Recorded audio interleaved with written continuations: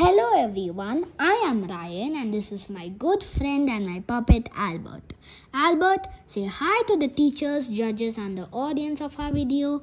Hi everyone! Okay Albert, now tell them what are we going to do.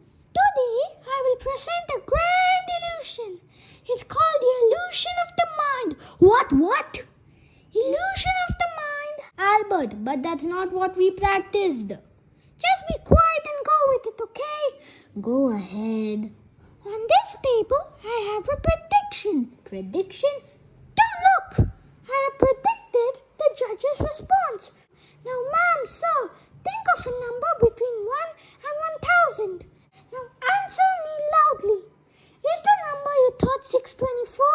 No. No, see? I predicted their response. Ha ha ha. Okay, now stop, Albert. Let us tell them the story what we really practiced. This is a story of Little Red Riding Hood. Red Riding Hood? She was walking through the woods on her way to her granny's house, but all of a sudden, out jumped a big bad wolf.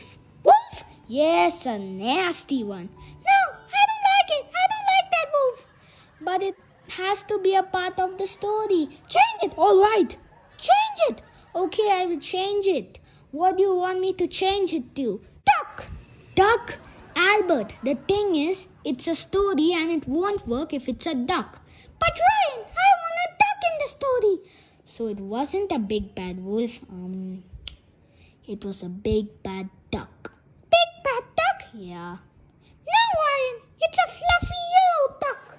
Little Red Riding Hood was really frightened. Okay, now look, Albert. She wouldn't be frightened if it's a yellow fluffy duck, would she? No. That's what I said. My story doesn't work. Albert, you keep doing this to my stories. I do what? You keep putting ducks in it. And my stories doesn't work when there are ducks in them. Okay, judges, I don't think this is going on the right way. I am done having my conversation with Albert now. Thank you, everyone.